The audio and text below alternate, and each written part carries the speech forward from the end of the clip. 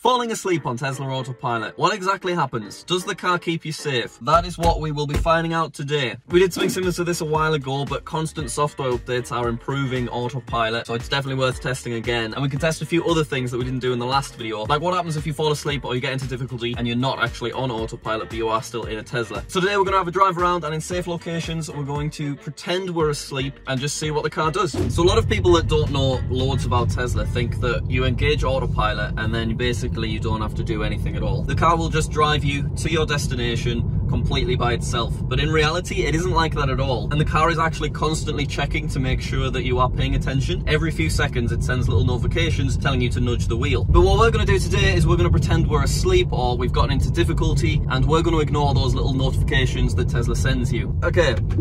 Autopilot is engaged. I'm going to lower the speed down to about 30 just to give us a bit more time. There we go. And now I'm not touching the wheel. I'm not touching any of the pedals. And in a few seconds time already, there'll be a little notification that pops up on the screen. There it is. Apply slight turning force to steering wheel. So that's been absolutely no time at all, and it's already wanting me to nudge the wheel to let me know that I'm paying attention. Now, because I've ignored this and not nudged the wheel, this blue flashing gets a little bit quicker to try and get my attention. And now you can see that it's beeped at me to also try and get my attention. So this is what would happen if I was asleep. And now, wait for it, any second now, there it is. And you can see that it's lowering our speed, it's put the hazards on, and we've come to a complete stop. So this is exactly what would happen if I was asleep. And this just keeps beeping, it keeps the hazards on, it just keeps us in the middle of the road, but it has stopped us safely, which I think is pretty impressive. And now if I press the accelerator and I touch the wheel, everything turns off and I can continue driving. But if I was to try and put Autopilot on now, I just can't. It tells me that it's unavailable for the rest of the drive because I've been ignoring their warnings. And in order to fix that, I have to just come to a complete stop. Jesus! Going to park. Did not give Becky any warning. My head! Becky, I'm so sorry. But, as you can see, we're on Autopilot again. That's all you need to do. You just need to stop for a second, and then that counts as a new drive. And you can see that it is now taking us around these corners. Now, these are quite difficult corners, so it will be quite interesting to see will Autopilot drive around them or not. I am going to just be ready to take over, because it's quite a sharp turn, this one. It's got us quite far in the middle of the road, but it is doing it. You can see already we're getting the little warnings because I've not touched the wheel. Oh, it's taking us very close to the edge. It's beeping. Got a little bit close to that car there, so I did have to take over. Yeah, Autopilot didn't do great there. It took us around the corner nicely, but it definitely got way too close to that car on the other side of the road at the back end of the corner. Anyway, let's do it again while there's no one behind us.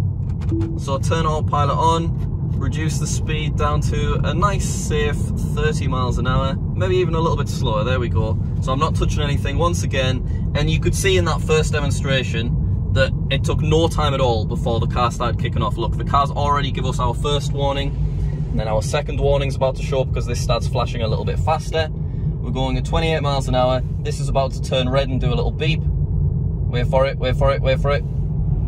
There it is. And you see, if I was to lower the speed with the buttons, that doesn't count. I have to actually nudge the wheel. You can see that all of the warnings are still going ahead. Got a little bit of a tricky area here on the left. And it's took us to a complete stop. Nice. So if you had fallen asleep there because you were being stupid and driving when you were way too tired, I would say that those beeps would hopefully wake you up and snap you out of it, and then you'd go pull over somewhere. So I think this is really safe. About 30% of all traffic collisions are actually caused by people either falling asleep or just driving when they're too tired. So the fact that Tesla has all of these warnings is definitely a lot better than driving and falling asleep in a car that doesn't have any kind of Autopilot features. Okay, I need to put the car into park. There we go. And did it a little bit slower that time. And now, because we've parked and set off again, we can actually turn Autopilot back on, which I'm going to do. Alright, so what I'm going to do is, when that first wheel notification pops up, I'm going to show you what you're meant to do. So it should pop up in a couple of seconds. There it is. So now all I'm going to do is nudge the wheel, and now a timer is on your screen. So I want to see how long the process takes from beginning to end, okay? So we're basically just going to see how long it takes from me last nudging the wheel and letting me know that I'm paying attention to me ignoring all of the warnings. So there we go. It's just popped up saying apply slight turning. Ooh. Okay, I've never done that bit of, I've never done that train track in autopilot before. So it looked like it stopped because it suddenly realised that it's gotten very steep. Anyway, we're ignoring all of the notifications still. It's flashing, auto steer unavailable for the rest of the drive, and we are now at a complete stop.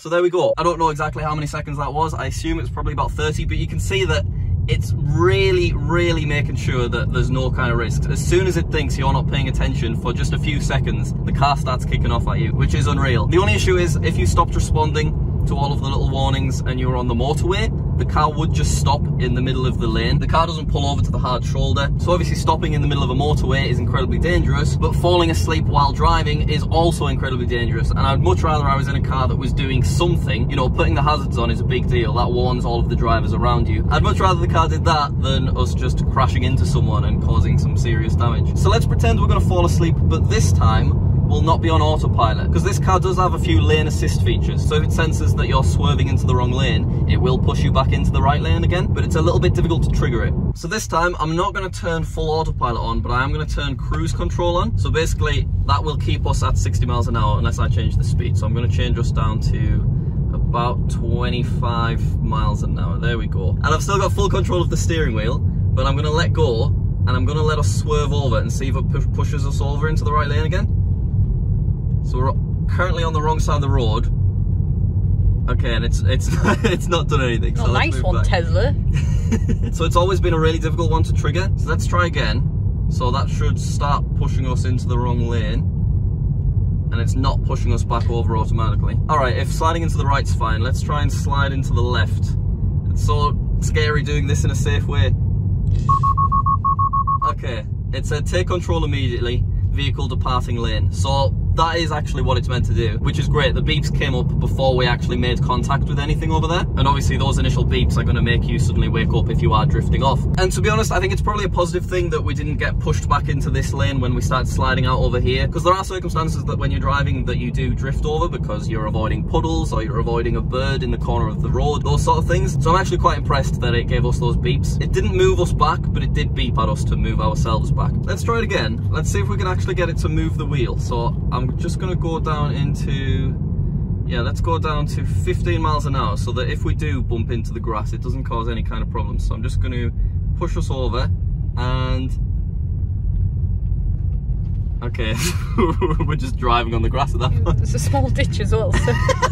Let's try it on a different road. I'm curious what would happen if I just, when not on cruise control, not on autopilot, what if I let go of everything and start sliding into the side? Okay, it's not giving us any kind of warnings. Right, I'm going to turn on the cruise control and let's slide into the side again. Alright, I actually just left it. Sorry, it's a little bit tricky to kind of work out what happened, but I think that time when we fell into the side, I think it pushed me back over. Let me turn cruise control on. Let me go down to a nice slow speed, about 28 miles an hour. And now I'm going to see what happens if I slide into the side. Okay, it's just warning me, but I don't think it's pushing me back over again. The warnings are great though. It'd be nice if it pushed me back over, but I suppose they just have to be so careful about that, because if the driver's intending to move over here to avoid something on this side, it could actually end up causing a problem instead. Alright, let's do one final test, but before we do, please do subscribe to this channel. We do upload at least once a week. Anyway, we're gonna, I can't actually turn autopilot on because I ignored the warnings and it's mad at me. But I put it into park, I get out of park again, start driving, and now I can turn autopilot on. That seems a bit much, considering you've just ignored a bunch of safety warnings. It doesn't hold a grudge for long, but there we go. We can turn autopilot back on. I'm going to reduce our speed down quite a lot, just to give us plenty time, and let's just ignore the warnings while I do the outro. So hopefully you did enjoy this video. Thank you very, very much for watching. Fingers crossed this one gets 2 million views like the last one did. If you did enjoy though, please do subscribe to our channel, because we are uploading at least once a week, and whenever there's a software update or something like that, we do a little video on it. Well, there's our first beep. Alright, I'm waiting for it to start kicking off at me again. It's flashing very, very fast. We're going at a strong 25 miles an hour, and there's our second beep. And then we should have the big scary red wheel. There it is, fantastic. Autopilot unavailable for the rest of the journey. We've come to a complete stop. Our hazards are flashing. This car hasn't got a clue what's going on. Thank you for watching. My head! Becky, I'm so sorry.